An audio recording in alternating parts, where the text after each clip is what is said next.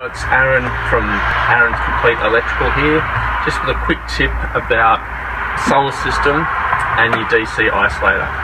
Now this is your inverter, which converts your DC voltage from your solar panels into AC that you can actually use in your house. And this is the isolator, which isolates the solar panels, which is like a generator, from the system so that you can safely work on it.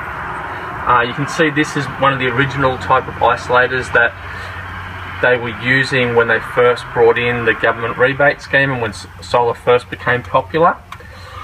Now this is actually two isolators. It's a circuit breaker type isolator with an overload function in it. And you see it looks just like a normal circuit breaker. Turn it off and then back on. Now the problem with these DC isolators is industry-wide no one is really using this type of isolator anymore, and now there's a couple of reasons for that.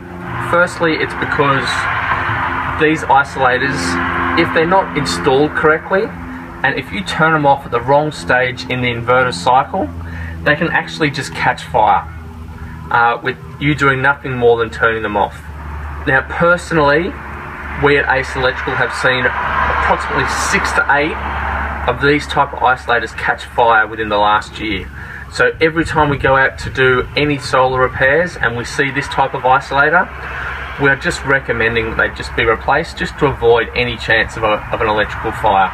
It's the last thing that you want. Now, they haven't changed the standard and banned these in any way. They've slightly changed the way you're allowed to use them, but industry-wide no one else is using them. And simply because of the fact that we have seen so many fires, when we come to your place, if we find one of these, we will recommend that you replace it with a new type of DC isolator. Now this is a DC isolator, the new type that we're using. You can see the switchings. It's far more heavy duty. In this case, because there's two strings of solar panels and it's quite a big inverter, we would need to use one DC isolator for each string, which means you'd end up with two DC isolators next to each other here.